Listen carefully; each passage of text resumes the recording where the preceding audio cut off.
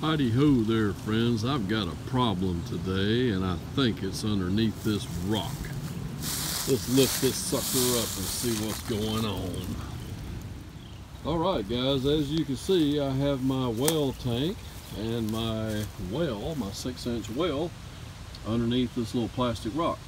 And yes, I do have a problem. Here's been the problem we've been having for a few weeks now. Water pressure has been erratic. Going up and down.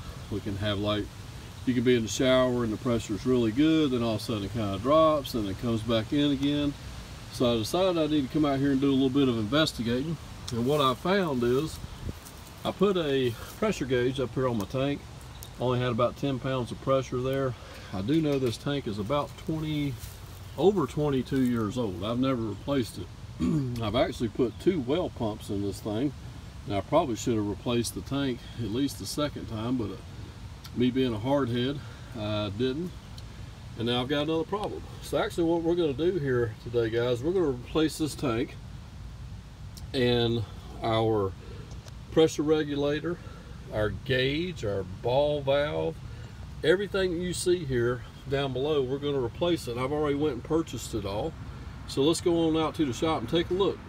All right, folks, we're in the shop here. Here's our brand new tank. It is a Water Worker brand 20-gallon pressurized tank. Okay, I purchased all this stuff at Home Depot.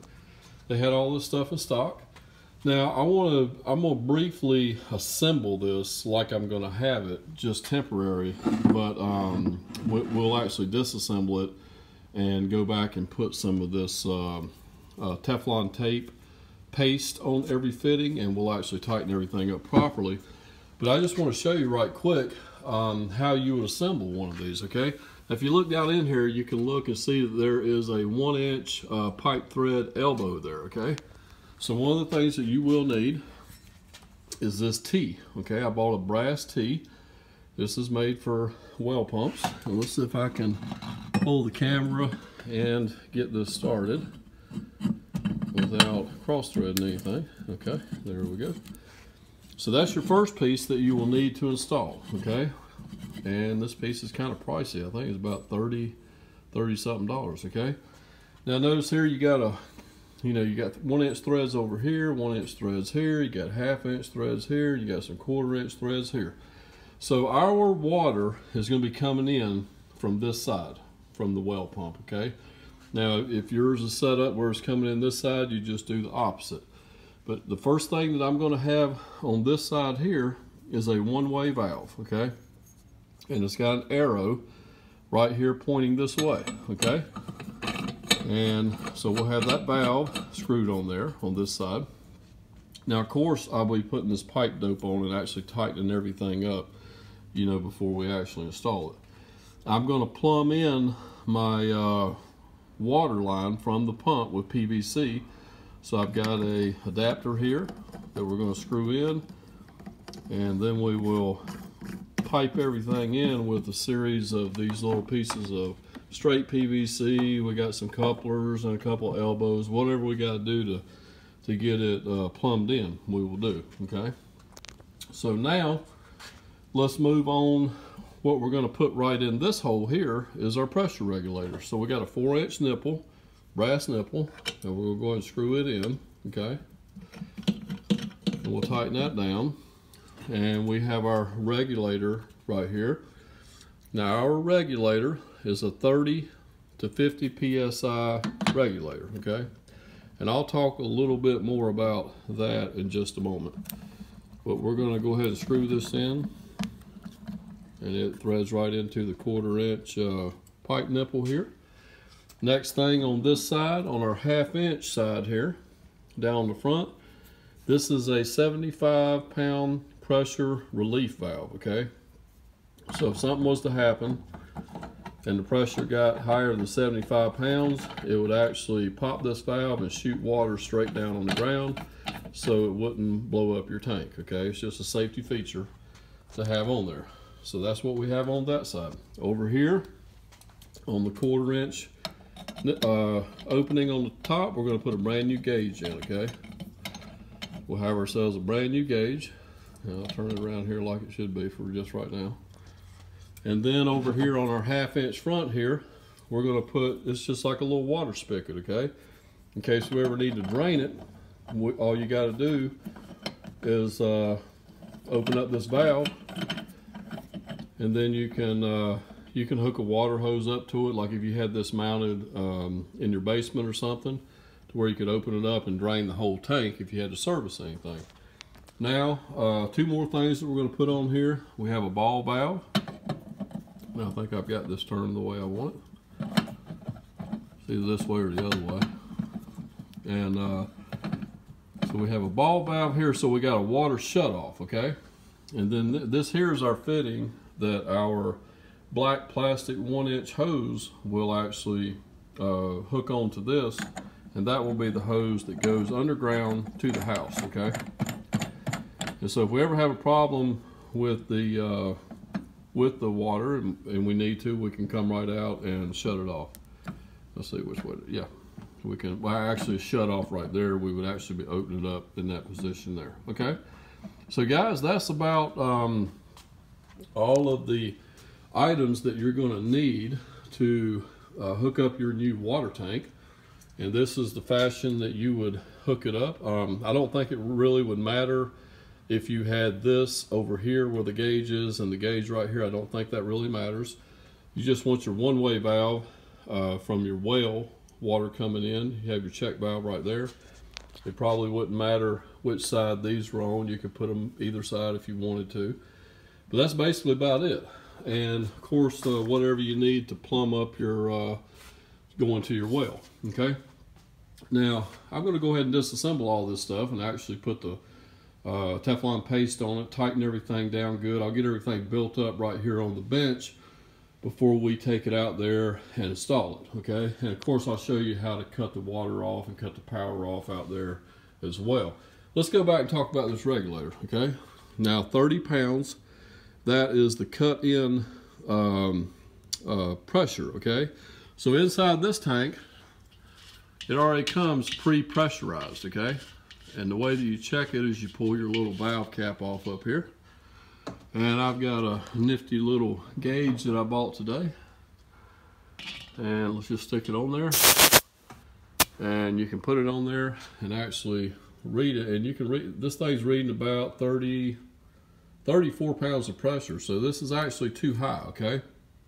And for a 30 pound to 50 pound switch, you want to have your tank pressure set at 28 pounds. So we're going to let a little bit of this air pressure out till we get it down to about 28 pounds. Now they do make switches that are 40 to 60, okay? And if you had a 40 to 60, you would want to have your pressure at about 38, okay? About 2 pounds lower than the cut-in pressure, okay? And then you should have everything set up correctly, all right? Just a little tidbit I wanted to let you know. All right, guys, we'll get all this stuff plumbed up, and we'll show you how to disconnect the old one. Okay, folks, hey, it's the next day. We've got everything already tightened down. We got all the Teflon tape, paste in place. Everything's been tightened down. We actually done all that yesterday. This thing's ready to carry out and go ahead and install. So let's go flip the breaker off. Guys, we've already located and cut off our breaker to our well pump, which is right here. Make sure you find yours as well before you start messing with disconnecting wires. Okay, guys, out here at the old well pump, I'm going to show you what we're going to do, and then I'm just going to go ahead and do it to keep this video from being too lengthy. Here's our wires going into our breaker. First thing we're going to do is go get our voltmeter to confirm that we do not have power anymore out here before we start taking things loose. We're going to pull all 4 of these wires loose, making sure we mark where they come from, so when we go back we'll be putting them back where they belong. We're going to pull these harnesses out of this shoot, I can't even think of the name of it now, this piece right here on both sides. Then we're going to take a hacksaw and we're just going to cut our PVC pipe right here. We're going to go over here and cut our black pipe as well, and then we're just going to kick this whole thing out of the way into the yard and go ahead and get it on out of the way. So let's do that, and then we'll talk about hooking up the new one. Just going to show you right quick on checking your power on this regulator. regulator. I couldn't think of the name of that a while ago. Notice we have a little voltmeter here. We got set on AC scale. We got our ground probe here grounded, and we're just going to check each one of these. And as you can see, we have no power there. We're going to check across here. We have no power there. We have no power there, and we have no power there. So we can actually touch this without getting zapped. Okay, make sure you confirm that before you start messing with this, because this is 220 and it will light you up. Okay guys, real quick, I'm going to show you here. I've already got the pipe cut loose here at the well pump. We've got our wiring harness taken out of our regulator and just laid out of the way. That's one coming up from the ground. And we're going to wiggle this unit a little bit this way to where we can work this wire out of here, because as you can see, we got a short piece of conduit here that's not very flexible. So we're going to wiggle that. We've already got our line cut loose over here, and we're going to wiggle this thing out of place and get ready for our new one. One more tip I want to let you know about: go ahead and cut your hot water heater breaker off, okay? So in case the water level in your hot water heater was to go down or something and the hot water heater kicked on, you don't want to end up trying to heat air or whatever. Could do some damage to your hot water heater. Alrighty, we'll move on. Okay guys, here's what it looks like with the tank removed. Let's go into the shop. I want to show you one more little thing I'm going to do on our unit before we set it in. Okay guys, our old regulator had these little conduit things here on the electrical wire going in.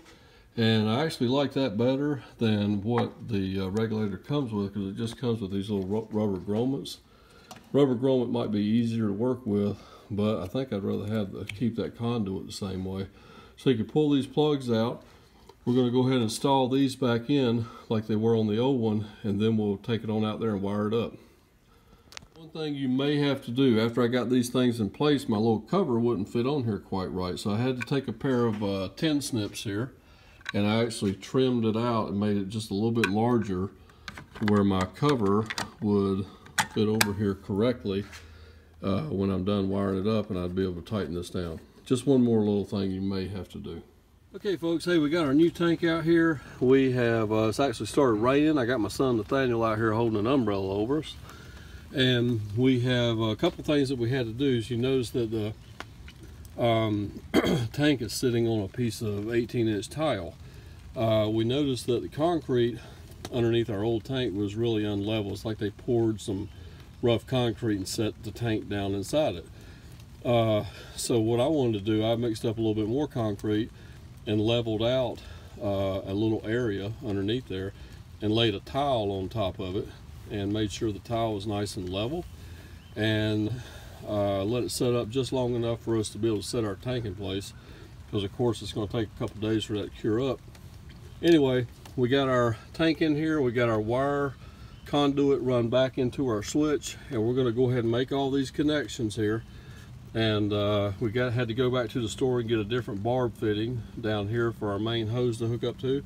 We're going to plumb this up with PVC, and we'll be done here shortly. Okay guys, hey, we've wrapped this project up. We're back out here on the next day, because it got to raining so hard yesterday. I had my son out here holding a big umbrella over me as I was making all these connections. But we got the water flipped back on, and we have real good water pressure now, so we're happy with this little project as it comes to a completion.